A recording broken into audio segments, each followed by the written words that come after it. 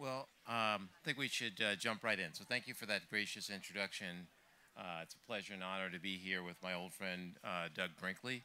I I remember when Doug's the first. Would you call this a trilogy or is a what's the word for four books? Yeah, well, it'll be a quartet. It's really a A quartet. trilogy now on the presidents because I did Theodore Roosevelt's era, FDR, and then the third wave of conservation environmentalism, which was Kennedy, Johnson, and Nixon, and the fourth wave we're looking for, which will be dealing with the age of climate. Yes. So I remember when the Theodore Roosevelt book Wilderness Warrior came out, and read that intensely, and learned a bunch of things I didn't know. And along the way, I've read the other books and learned a huge number of things I didn't know. So I think we're just going to jump right in. The new book is Silent Spring Revolution: John F. Kennedy, Rachel Carson, Lyndon Johnson, Richard Nixon, and the Great Environmental Awakening. It's really a long history of what we might call the environmental movement, or from its there really isn't a movement at the beginning of the book. There's a kind of conservation movement, a number of conservation activists, but along the way we get introduced to debates about pesticides, DDT, chemicals, fallout from nuclear testing, nature writers and activists like Rachel Carson, presidents like JFK, LBJ, Nixon, and we get introduced to new terms like environmental law, which Doug reminds us got invented in the 1960s in a narrative that he describes in the book. And at the end of the day, we actually have an environmental movement by the time we've come to the end of the book, with massive participation in things like the first Earth Day. It's a popular movement. It's bipartisan, as Doug emphasizes. It's able to get legislation through Congress, even through people like John Ehrlichman, who, as many people in this room remember, was Nixon's White House counsel and domestic policy advisor, and we mostly know him from the Watergate controversy. We don't imagine that he was a friend of the environment, but in fact, Doug shows us that he was, and that this movement that he chronicles was bipartisan. So I want to jump in, bunch of questions, and then we'll take questions from the audience.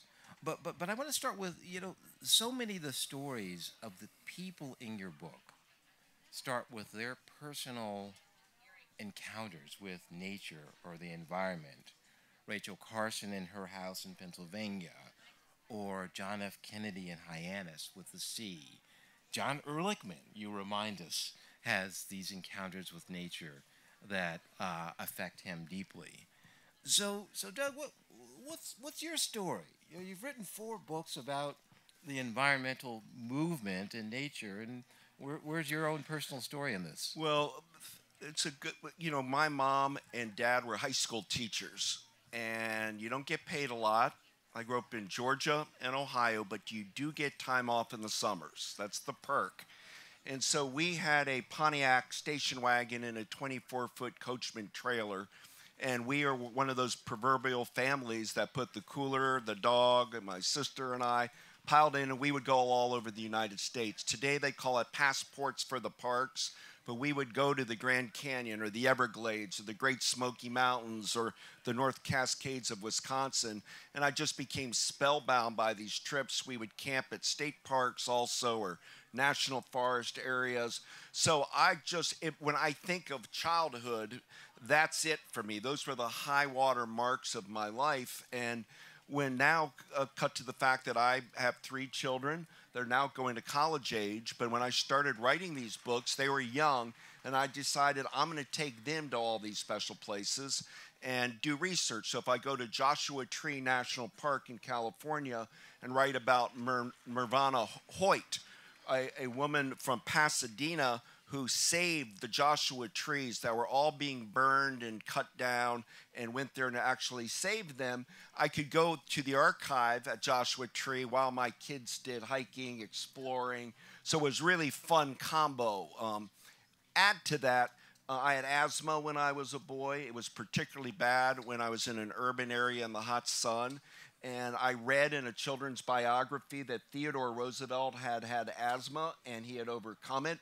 And he used to talk about nature as a curative, which is not fully proven. But in TR's case, he was sick in New York City from the unregulated pollution of the 1850s and 1860s. But when he went to the Catskills and Adirondacks, he'd feel like a million bucks.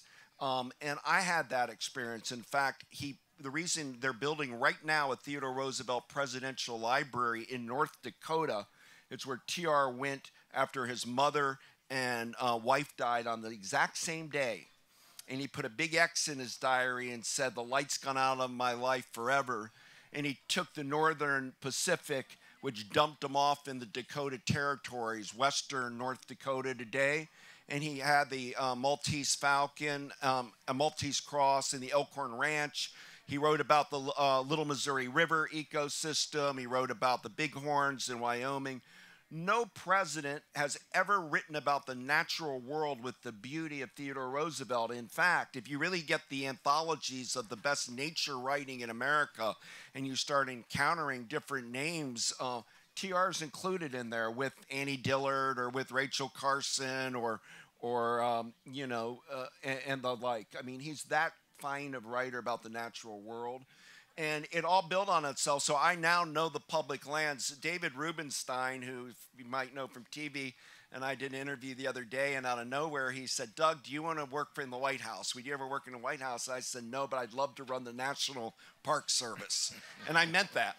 I had said one job I would love to do and it's not just the big parks. I like a lot of the more obscure places. And so that fueled all of this. But the health bit of asthma connects later because Rachel Carson's a revolution because she took old style conservation, outdoor, natural world thinking and married it to public health concerns. And today we're Rachel Carson's shadow is the big figure because she was blowing whistle on things like environmental justice issues, why people of color, particularly Navajo miners or people in Houston or Fort Myers, Florida, where all the junk and toxic debris from our industrial civilization is often placed in the poorest neighborhoods. And then also after World War II, beyond going to the parks and wilderness, and I write about all of that, it really became big of stopping nuclear testing because we were blowing up bombs willy-nilly in the Nevada range. People were getting sick. And Martin Luther King Jr. saying, what good does it do to integrate the Greensboro lunch counter if the milk you're drinking is contaminated with strontium-90? And so that fear of a nuclear contamination, DDT, pesticides. My friend Jonathan Alter was mentioning Jimmy Carter on his book.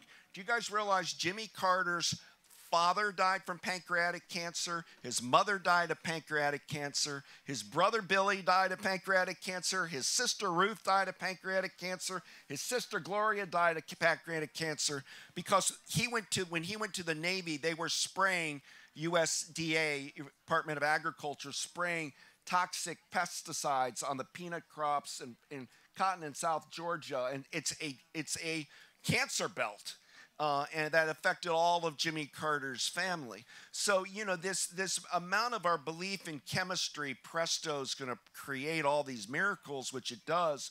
But we developed these chemicals in a unregulated fashion and hurry up and win mode in World War II. And we started seeing some of the damage they were doing to fish and wildlife. Our symbol, the bald eagle, almost goes extinct due to DDT poisoning and the thinning of their shells and the like. So it's the word conservation holds sway till the 1960s.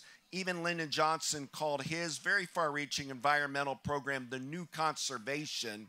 But it's by the late 60s the word environment enters our parlance. And today it's everything. Environmental impact statements, environmental justice, ecology was a word played around there in the world. But look at today, every major university has environmental science, environmental programs. And I'm sure all of you know somebody who's engaged in working in that environmental field. And as Ken said, the term environmental law got born out of William O. Douglas's desk at the Supreme Court. but also when the Environmental Defense Fund of Long Island sued about spraying poisons over crops, and their slogan was "Sue the Bastards."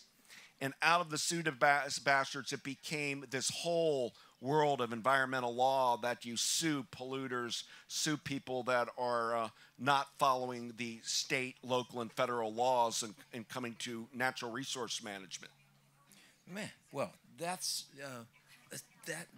quite an answer. I mean, no. I mean, it's quite an answer in the sense that I think Doug's point, I think, is that part of the narrative of the birth of the environmental movement is a narrative of imagination, right? That people encounter nature, they have personal encounters, and it affects them deeply. And so and that story kind of runs all the way through. As a matter of fact, I think the two drivers of the narrative in your book are imagination and science. These are the two things, because by the middle of the book, science is really playing a key role in moving from figures like we start with Thoreau. People have read Thoreau. People are thinking about the environment, but then we get Rachel Carson, who you show is consuming and integrating science into this lyrical narrative of what's happening with pesticides and the environment. So I want to play off of there's a minor figure in your book, and this is kind of coming, Robert F. Kennedy Jr. Yeah. And you've got this wonderful story of him bringing a salamander to the White House and showing it to JFK, and his imagination is fired up, and he becomes an environmental lawyer. But of course, we know Robert F. Kennedy Jr. In the present is a kind of vaccine disinformation person.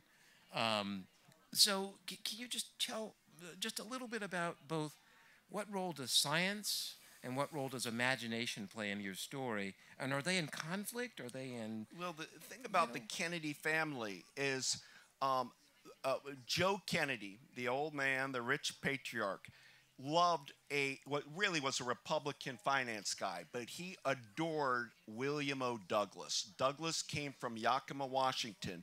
Douglas hitchhiked with hobos across the country. He looked like James Cagney. He was a boxing type. He would ride horses. He'd hike.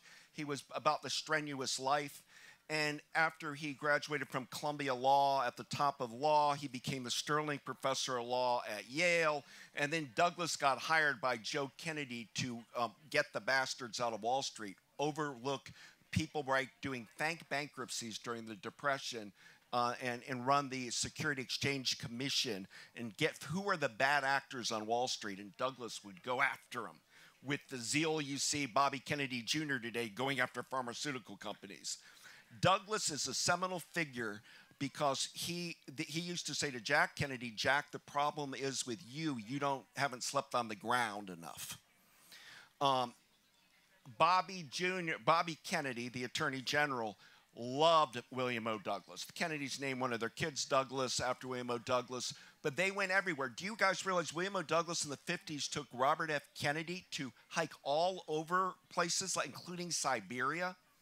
And when they got way into Siberia backcountry, Bobby Kennedy got I'm talking about the original RFK in the 50s, got a burning fever, 104 degrees. And he then goes into his tent there while Bobby's burning, and Douglas says, Supreme Court Justice Douglas in Siberia says, well, this is where men leave each other. Good luck. I've got to carry the trail's calling me. Douglas left him there. And Ethel told me she was going to kill William O. Douglas. He left her, really, even today. She's 95, and I'm seeing her next week. She'll tell you she was pissed. Douglas left her husband to die in the middle of Siberia. Bobby Kennedy never held it against Douglas because it was this Darwinian physical thing, meaning Douglas is deeply invested in this idea of the natural selection and the natural world. And Douglas becomes the great environmental Supreme Court justice. He runs the Kennedys. He takes them everywhere. and Bobby Kennedy's junior dad worshipped Bill Douglas. They went and did protest hikes together to save the coast of the Olympic Peninsula. Ethel told me one night when Bill Douglas had 4 wives, so this was wife 3, and that was scandalous for a Supreme Court justice to be. In his last, he was like in his 60s, and the last woman he married was 20-some years old. He met her in a cocktail lounge, and they were hiking to stop a road from being built to save the coastline in Oregon, and they were way up in the woods, and the whole way there was a package wrapped.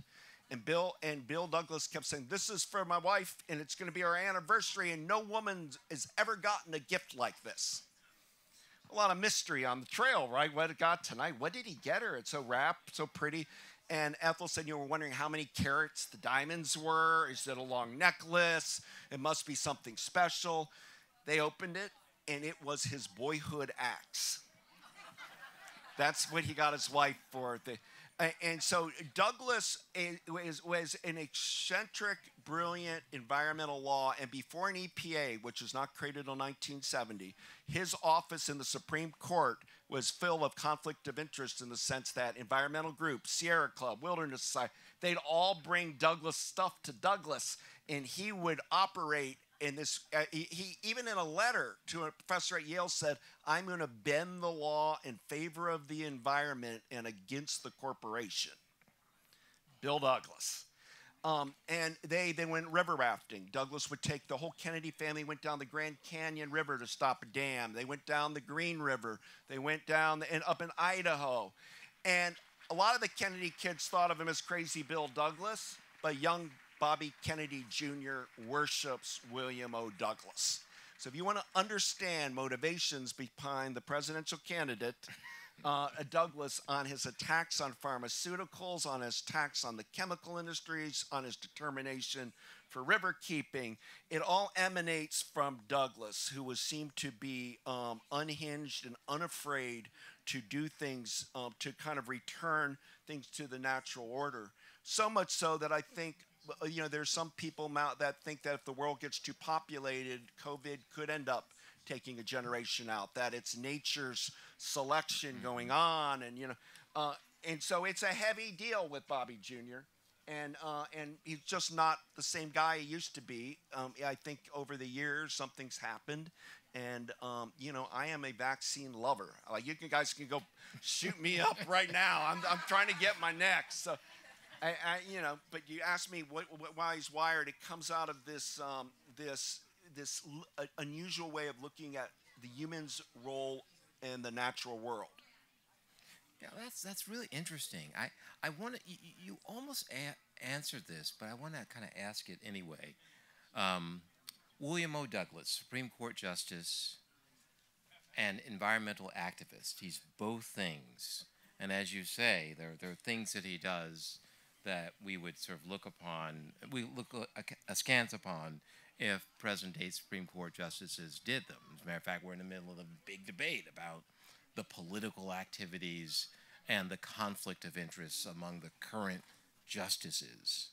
Whereas Douglas will go out and do a kind of nature walk to stir up public sentiment against a proposed federal dam construction, right? So he is doing and affecting federal policy as a Supreme Court justice in a really public way. I've just wondered, like, when you read about Douglas, does it feel weird to you to see him do this? Are you conflicted in your own mind about whether Douglas did the right thing? His first big one was he saved the C&O Canal. They're going to build a road on it in Washington, D.C. Douglas hikes 186 miles down the canal saying no roadway as Supreme Court justice. In victory, he won that. The Washington Post, he made the editors, he challenged the Post editors to hike the C&O. They did, and they decided Douglas was right. It's probably had enough cultural, historic, and scenic virtues to save the C&O Canal. Well, that only got him going. If you guys ever hear about the Arctic Alaska National Wildlife Refuge, the large refuge in Alaska, Eisenhower signs it on his way out because of Bill Douglas. Douglas, as Supreme Court Justice, goes to the Arctic, that area, fishes, camps, documents the caribou, comes back, visits President Eisenhower, who was at Walter Reed, sat at his bed and said, "On your goddamn way out, Ike," and Douglas, and he didn't vote for Eisenhower, but I told Eisenhower, "You got to demilitarize Antarctica, and you got to save northern Alaska as the Arctic Reserve." And on his last days in office, Dwight D. Eisenhower did both. So the Arctic only gets controversial because Prudhoe Bay, they found oil in 1968. And the oil companies said, "Oh my God, we have given up this what looked like nothing but caribou herds, and it's a rich oil field." And the Douglas crowd, the environmentalists, said, "Too late. It's America's largest national wildlife refuge, and there's no drilling that's going to go on it. The tundra is too fragile." So you're seeing Douglas. Douglas doesn't lose. Wherever he goes, he stops a dam in Kentucky. He goes to the Buffalo River and goes down it in Arkansas, and people shot at him. They put barbed wire as the Supreme Court justice, and he went with the painter Thomas Hart Benton, who would paint the Buffalo River in Arkansas, and Douglas would write about why that had to be an undammed river. So whenever you think of Douglas, he'd go to the spot, and he'd then get the press to cover it. And he did these extraordinary protest wins. But what is weird is that this is a sitting Supreme Court justice doing heavy-duty activist work like you can't believe. And so the right went after him, and they started trying to impeach him because he was writing articles in Avant-Garde magazine. He'd write articles for Playboy at the Supreme Court about nature. And they went after him, and they almost got him impeached because of this foundation he was dabbling with, a little like Clarence Thomas. Difference: he dies broke, William O. Douglas. Money is not his thing. He lives really off of a cut, all right? I mean, he got alimony and pocket money is Bill Douglas. So his motivations are different, but it is, like Clarence Thomas, a very tricky, slippery slope for somebody in the Supreme Court to be doing that. Mm-hmm. So let me, the other aspect to this is that you're writing this book in the present. As a matter of fact, you start the book about what it's, how hot it is outside as you're completing the book, and what it means to write a book like this in our moment. So I want to ask, actually, is the processes you're describing, is there a moment like our moment? Because you quite explicitly invite the reader to be inspired by this story and to go out and do something about the present.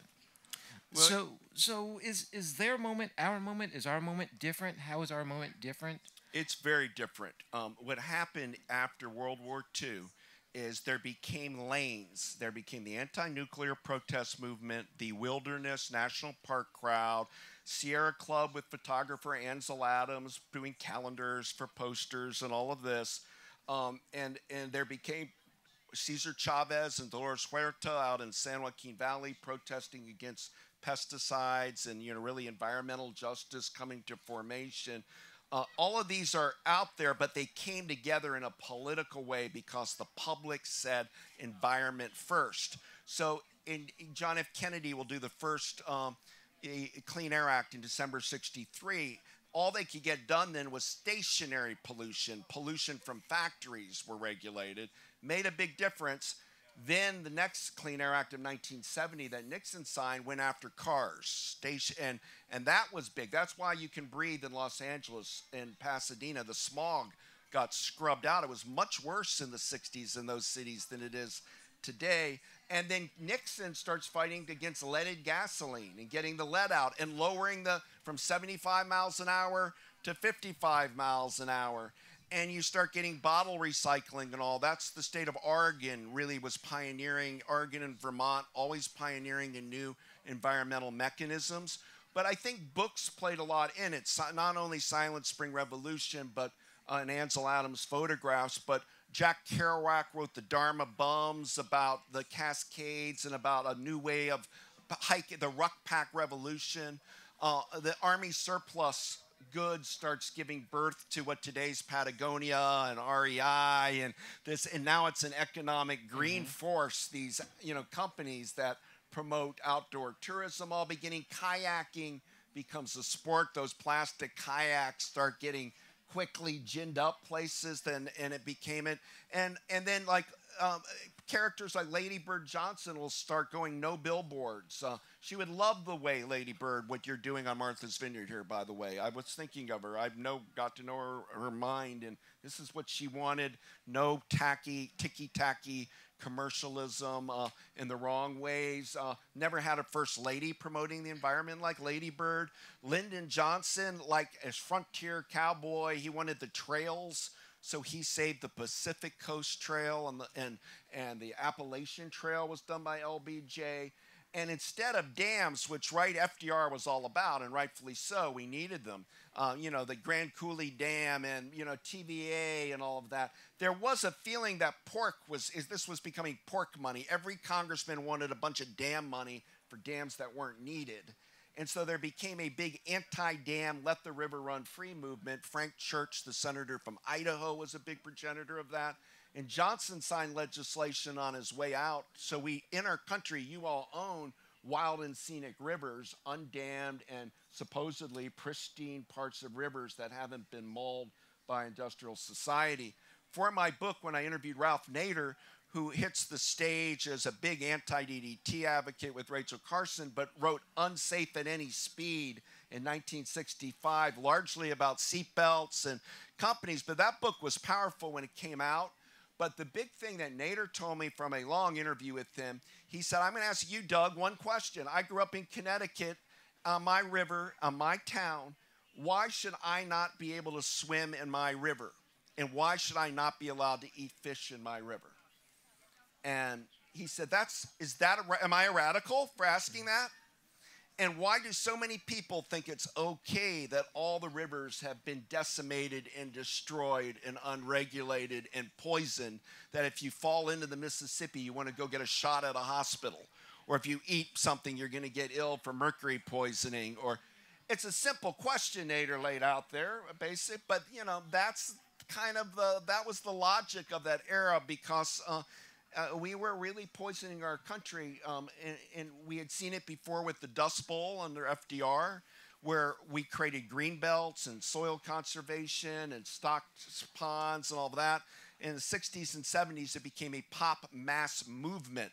So when you cut to, say, Earth Day 1970, all the top songs started coming out about the environment as much as civil rights. I mean, Marvin Gaye, Mercy Me, The Ecology, Joni Mitchell, Big Yellow Taxi, they paved Paradise and put up a parking lot. Pete Seeger, saving the Hudson River, with his sloop and creating the Scenic Hudson movement. And I'm simply suggesting rock and roll, painters. The first Earth Day posters were all done by Robert Rauschenberg. Do you guys realize Andy Warhol did a series of endangered species that he painted to save animals? And you don't associate Warhol with, wildlife protection things. So all of the arts and Walter Cronkite, I'm his biographer. I wrote the book Cronkite. Cronkite loved the outdoor world, but particularly sailing, particularly Martha's Vineyard.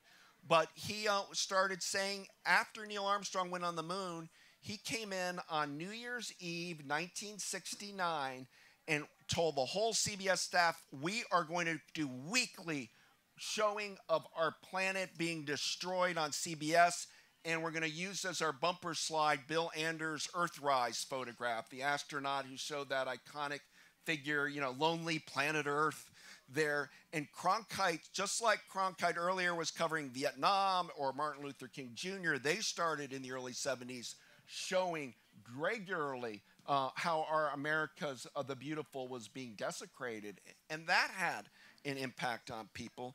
And when Nixon came in, he's only president 7 days, and he has the Santa Barbara oil spill. And then he has the Cuyahoga River catching fire.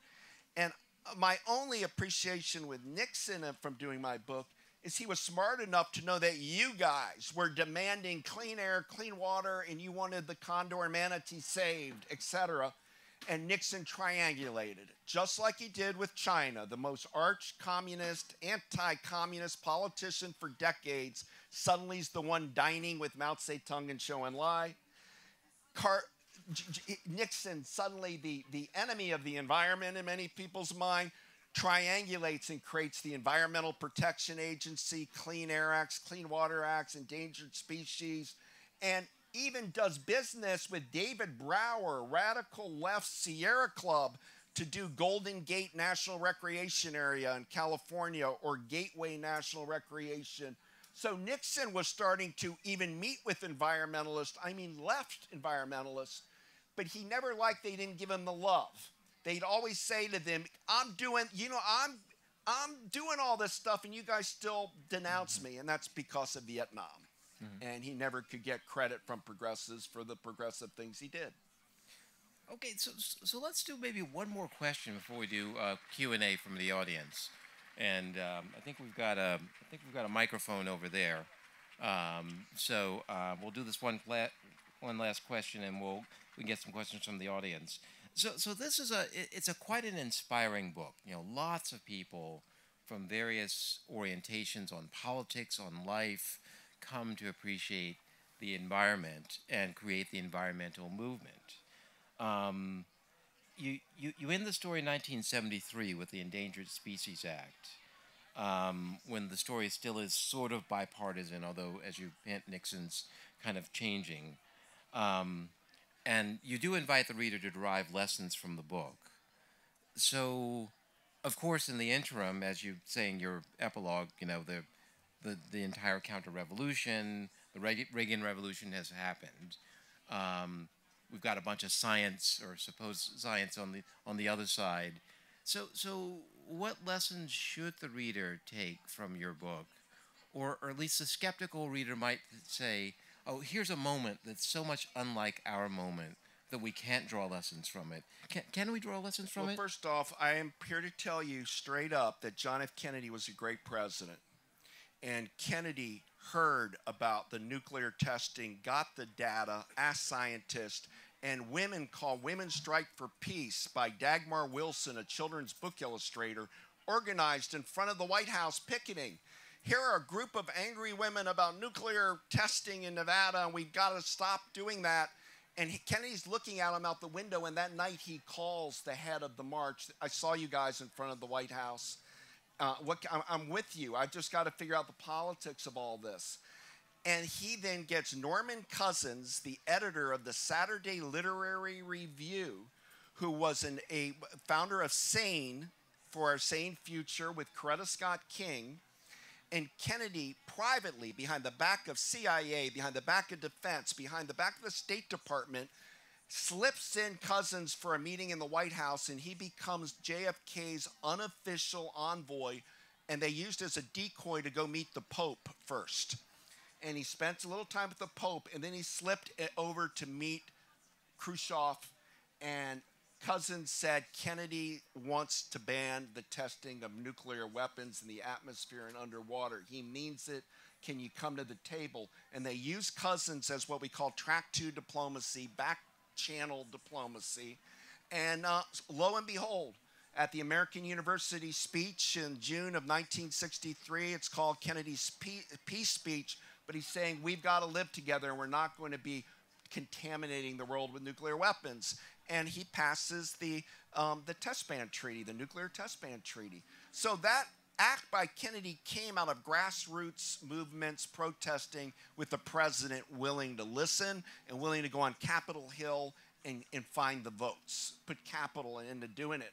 I worry about it today because back in the days I'm writing about, by 73 what happened, it was a progressive win on the environment. When I was giving you Douglas, win, all sorts of legislative wins, bipartisan. That Endangered Species Act, 50th anniversary now, all the animals you love. I mean, the alligator was going near extinct, and now they're everywhere. The Canada geese, can you believe it? They're at every airport and everywhere you look, was near extinction.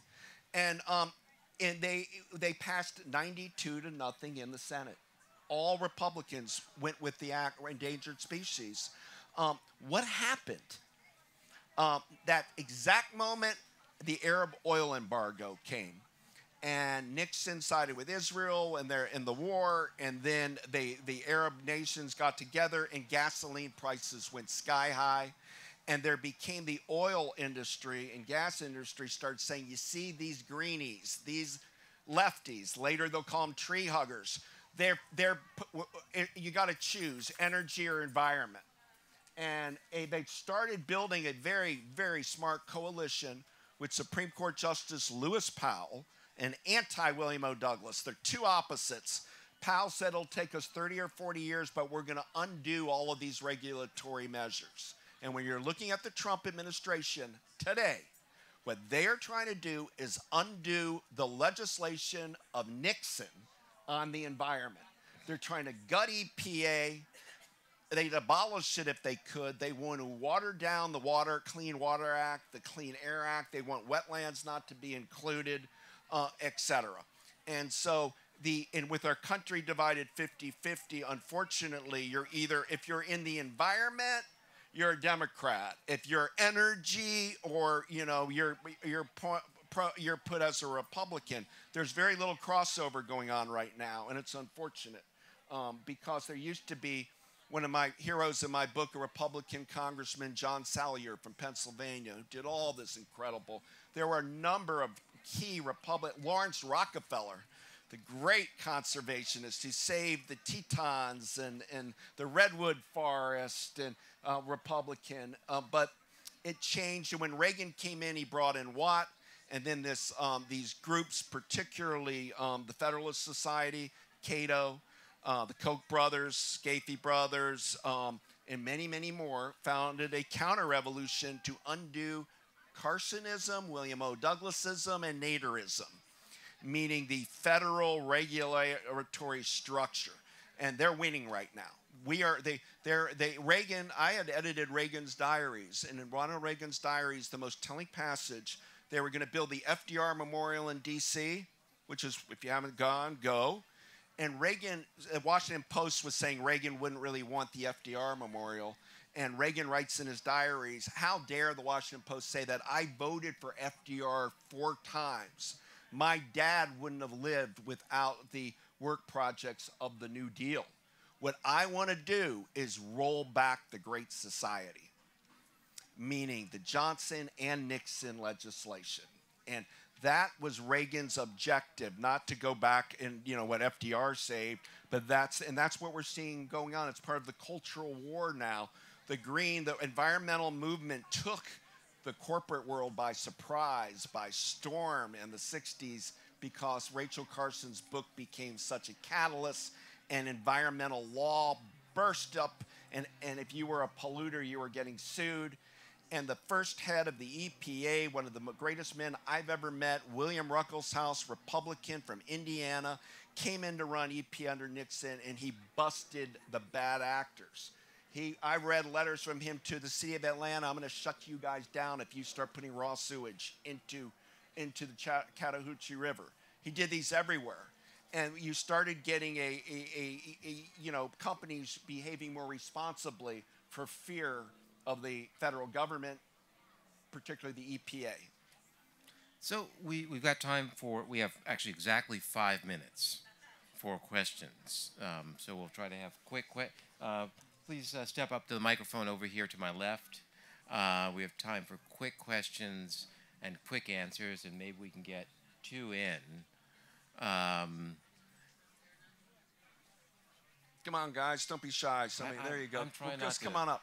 Yeah, go ahead. Tens of millions of people around the world, all of us, have just lived through probably the hottest summer recorded.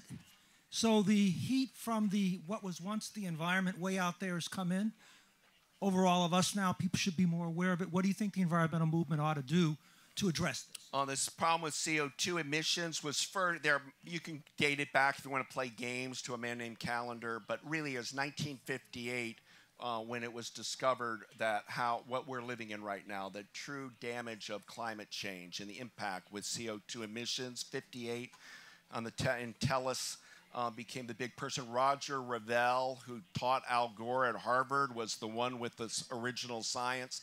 in my book, John F. Kennedy administration, there was a report about the dangers of climate change, but low level. I doubt Kennedy ever looked at it.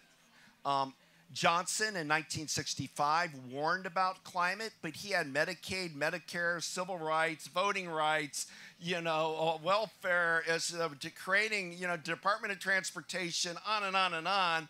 And it wasn't in his ballywick to take these reports too serious.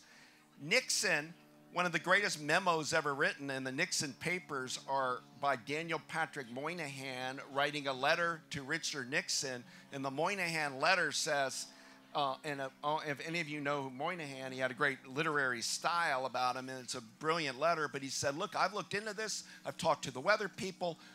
If climate is real, if this science is right, which I think it is, we are in deep trouble. Goodbye, Miami. Goodbye, New York City. The verdict on Seattle, not in. Moynihan to John Ehrlichman for the president's eyes, and that early.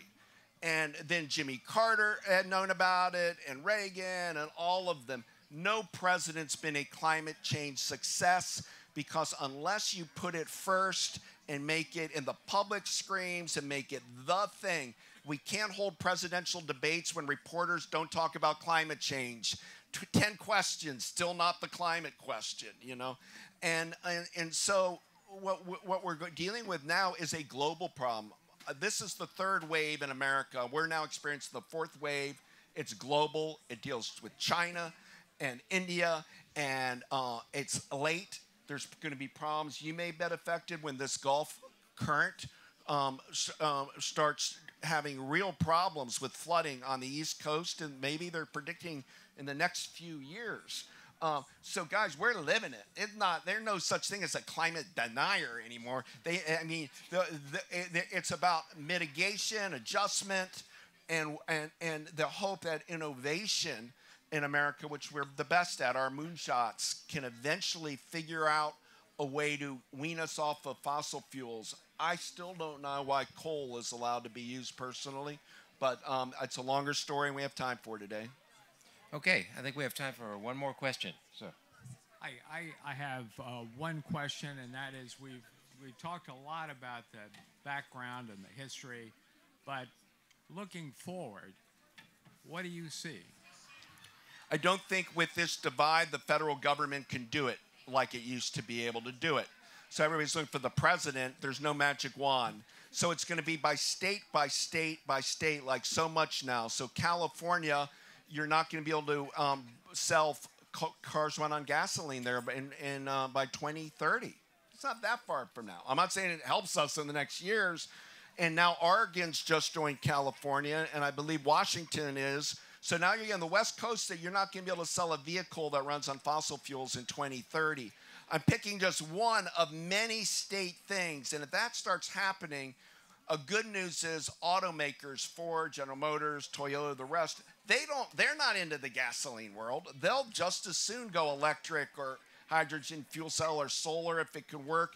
And so I think, like you're seeing with Tesla, eventually we'll be able to get cheaper cars not run on fossil fuels, but nothing's pretty. You start looking at an electric car and look how you have to mine for the copper and basalt and other, and that creates a new range of problems. We are simply hostage to an industrial revolution run amok with nobody able to put brakes on it.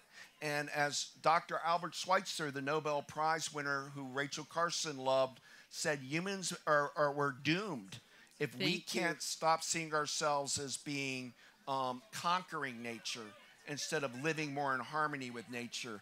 On Martha's Vineyard, you guys are really working well on trying to live in harmony with nature, and I really appreciate it when I come here because I see it manifest itself in many ways. Thank you so much to our audience and especially to our wonderful speakers.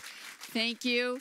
Doug is walking over to the signing tent right there. You can all buy his book at the book tent. And our next session is starting in 4 minutes with Jessamine Chan on the School for Good Mothers.